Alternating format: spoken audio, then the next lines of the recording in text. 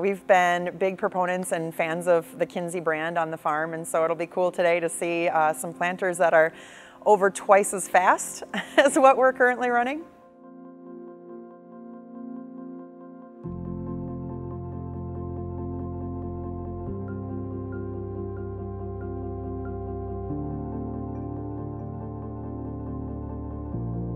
So my name's Michelle, also known as the Farm Babe, and I am basically a public figure and an advocate for agriculture. So I use social media to bridge the gap between consumers and farmers and promote agriculture. I'm also a keynote speaker and a columnist with AGDAILY.com, in addition to being on the farm.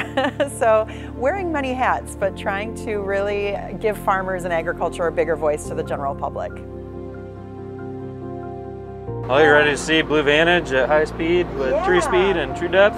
Yeah, this is awesome. I am like super excited about this. This is fun. It feels so much faster than 11 miles per hour. Isn't it crazy? Yeah, but you're just cruising. I had no idea what to expect. You think when you're going from like 5 miles per hour to 10 or 12, you wouldn't really notice that much difference, but it feels like you're flying. I was wondering if I should be a little skeptical at first, like if things wouldn't fire correctly because you're going so fast, but like everything is so well run and tied to the computer that it shows you so much data that it was really cool.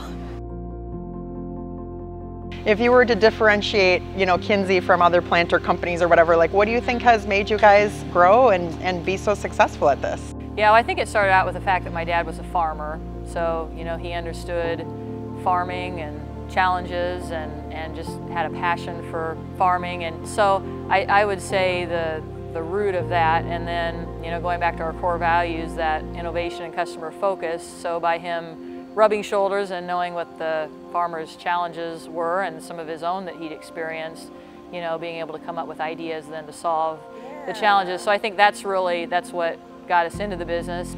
That makes such a difference. And I mean, I suppose those personality characteristics you probably got from your dad too, a little bit, right? Where you're just like building those relationships, and that's, you know, it's how you separate yourself, because you do genuinely care about this, and it's not just, you know, like whatever, you're not out playing golf right now, right? Like you're just you're hanging out with us farmers, and that's awesome. It's really nice, I think, to support like a local family-owned business right here in Iowa, you know, and I've always kind of felt that about Kinze too. I think that's another reason why we've always been fans of Kinze is, you know, you do feel like that more of a personal connection. It's not just like a huge faceless corporation, it's actually run by people. And so when you know that they're farmers and they're using the equipment just like you, I mean, you put your money where your mouth is, and you're really feeling that personal family connection, which is so important.